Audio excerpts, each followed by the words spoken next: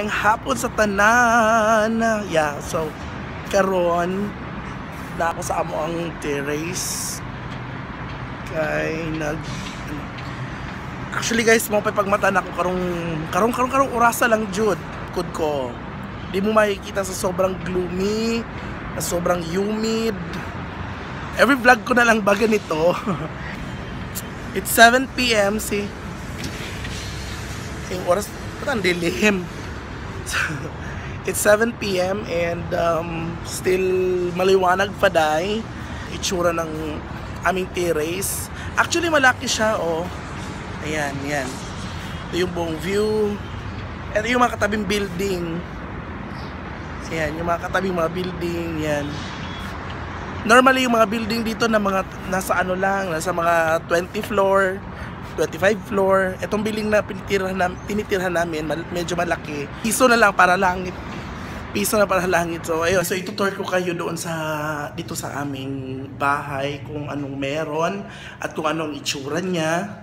And ngayon ako lang mag-isa kasi yung mga kasama ko nasa work. So papakita ko sa inyo ang itsura ng CR. Ito yung isang CR. Ayan. Tapos meron siyang bathtub. Meron siyang bathtub. And then dalawang CR dito eh. So ito yung isang CR. Ayan. Ayan. Nagpapalamig kami ng mga water kasi sa sobrang init na parang pinakuluan ang tubig. So yun, kailangan mapakulo eh. Ito yung mga gamit nila. Pareho kami may mga balde at tubig. So dito kami kumakain. Ayan. Ito yung dispenser. Ito yung fridge namin na walang kalaman-laman. Dahil wala siyang laman. Ubos na dahil. Ubos na ang mga laman. Lalamnan na naman na ulit. Tapos yung ilaw dyan. Yung kitchen. Yan, kitchen namin. Ito yung lalaba ako, yung washing machine. And then, yung sala. Ito siya. Pailawan natin. Yan. So, ito yung sala. Yung TV namin. Yan. Yung sofa and everything.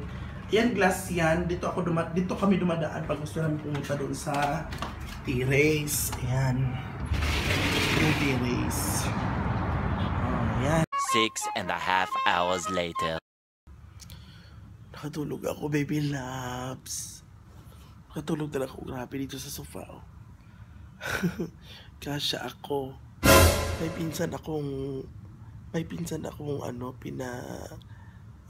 yung binisahan ko na nasa Pilipinas.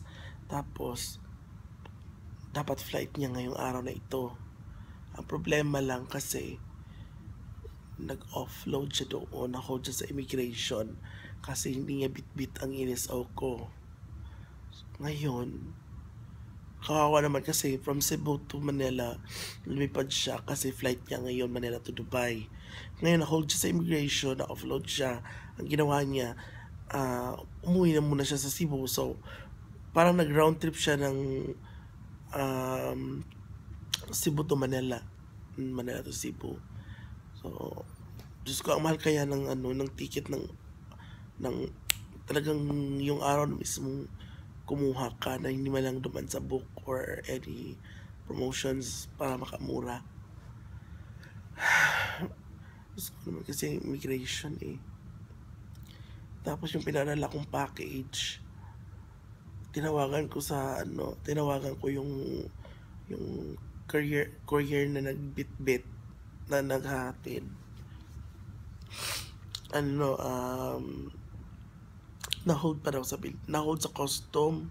Sabi ko, ano ba yan? Na-hold sa custom yung box. Yung pinsan ko naman na-offload. Ay, buhay nga naman sa Pilipinas. 2,000 years later. Detoxify kami ngayon. Magle-lemon, kami, keme. So, galing ko lang magtakbo-takbo. Ito niya, magtakbo ay magtakbo. Love is happening to me. And so, ito mo na ngayon every night. Mainit yata, friend? Mainit ba yung nilagay mo? Oo. Pait na maasim. Pero sarap. Ano ba pangganda mo? Diyos ko, Ano wala. sikreto mo? Wala. Sunsilk. Sunset? Sunsilk, ay, ano ba yun? Kanina mo na akong sa malag siya. Tsaa? Tsaa? Ano? Ano ba tsaa? Oo, si Yoni magtsatsaa na rin. Si Yon nagpapapayat sa chat. Magpapapayat ka na rin ba, friend? Yes, kasi Advice mo sa kanila. naniniwala po ako sa kasabihan. I believe. May I believe. I believe the children is our future. Sige na, magtsaa ka na. Ito nararapat sa baboy. Di ba pag may lechon sa pistahan, nakaganyan.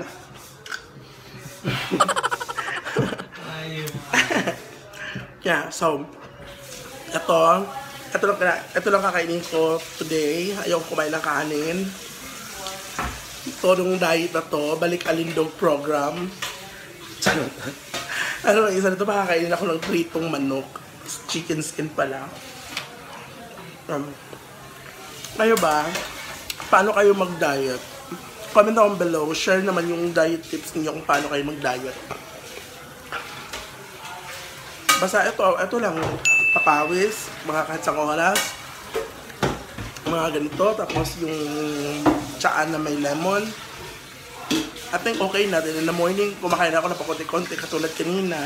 Parang 2 days na akong magkakain ng konti-konti. So, gusto ko tuloy-tuloy na. Gusto ko taba-taba ako na, promise. Timpang mo ba siya? Hindi nga walang timbangan. Natatakot akong pagtimbang, baka mamaya yung timbangan nasira. Baka mamaya nagkalasan ng mga spring. So, i-end ko na yung vlog here and I hope you guys nagustuhan yung vlog and see you again for another video. I think next video ko is June favorites. So, see ya. Don't forget to follow me on my social media. The links are in the description box. Okay, bye! She can't see, she can't